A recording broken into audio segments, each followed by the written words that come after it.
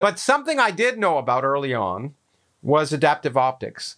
I remember learning about it when I think when I was writing my first book, or when I was long time, and it was an idea, and I was sure it wouldn't work. I mean, it sounded great. But I thought it's not really. It looks really neat, and behind you are laser beams coming from the observatory, which is, of course, the image that is related to adaptive optics, and we'll talk about that. And I remember I had a beautiful slide I used in my public presentations of a laser going up. I think it was from Lick, but anyway, at the Lick Observatory. And I thought, it sounds great, but how can they really do that? Is it really going to work? So adaptive optics has been very good to you. So and you've been very good to it. So let's walk through adaptive optics, because I think that's really important. Sure. And adaptive optics, as you alluded to, has been, people have been aware of this technology for a long time, but it took quite a while before it became scientifically productive. So in fact, I think I started to, at the beginning of grad school, I was hearing about adaptive optics. But that was a critical moment, because the adaptive optic system, the idea is that you correct for the distorting effects of the Earth's atmosphere in real time with hardware. So you want to introduce an optical element into your instrument that can adapt to the turbulence and how the light gets affected.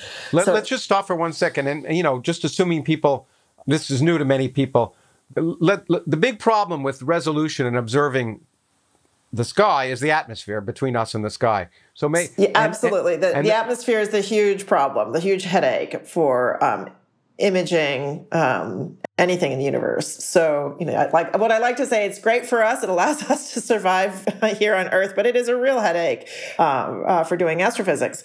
And so you can think of it, the analogy I like to make is you can think of the atmosphere like a river, like a stream. And if you're trying to look at a pebble at the bottom of the stream, it looks distorted because of that moving water. So the atmosphere is doing something very similar to our ability to detect astrophysical sources. So the next analogy I like to make in terms of trying to understand what the atmosphere is doing and how the adaptive optic system is correcting for it. If you think about a circus funhouse mirror, where your image looks distorted when you look in this curved mirror, that's what the atmosphere is doing. It's taking an image that looks normal and then distorting it. And the goal of the adaptive optic system is to introduce another mirror that has the exact opposite shape to what the atmosphere has done to you, so that you look flat again. So we would say that's conjugate to the atmosphere. So the key elements in the adaptive optics system is called a deformable mirror, because it's a mirror that can deform. So it's got little elements that can move up and down very quickly. So that's key. And then some feedback loop that tells that mirror what to do.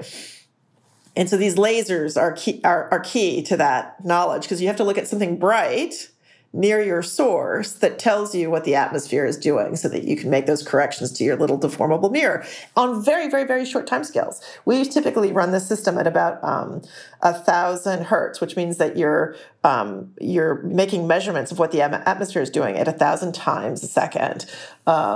So you have that's also very demanding from a computational point of view. One thing I want to just step back again, so just so people understand, they may say, well, why the lasers? But the idea is that if you want to know what the atmosphere is doing, you want to know what it's done to a signal that goes through it. So if you start out with a laser whose shape and characteristics that then goes, and what lasers do, and it's kind of neat. If you've never done it with a powerful laser, I've done it with a powerful green laser, you can actually excite elements in the air so you can see the laser beam, and so you can see what the laser is doing through the atmosphere, and that tells you what the atmosphere is.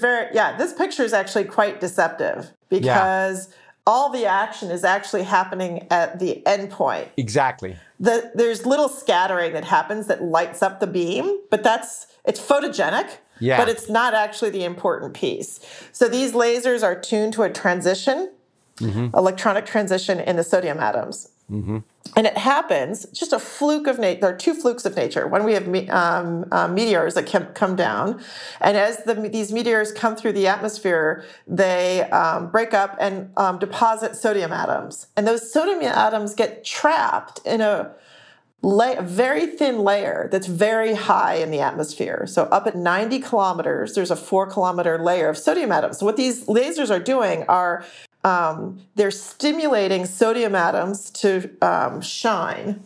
You create fakes. Effectively, you're creating a fake star. That's the point. They excite that in the atmosphere, and the characteristics of that star, because you have how you're exciting it. So in some sense, anyway. Sorry, I'll let you finish, but. Absolutely. So, in fact, we call it an artificial star. So it's a laser guide. We call them laser guide stars. They're artificial stars. And the light from that source can help us or allows us to correct or to know what the atmosphere is doing. So it's a really important part of this. You have a stable source, and if the artificial star is flickering, it's due to the atmosphere, basically. The laser's stable, and that. And so by looking at the characteristics of that star, you now know what's happened to the laser beam as it's gone through the atmosphere, and then you can work backwards and deconvolve it. Anyway, I just wanted to make that clear for people, because it still amazes me. And then the idea you do it 1,000 times a second, it just blew me away. So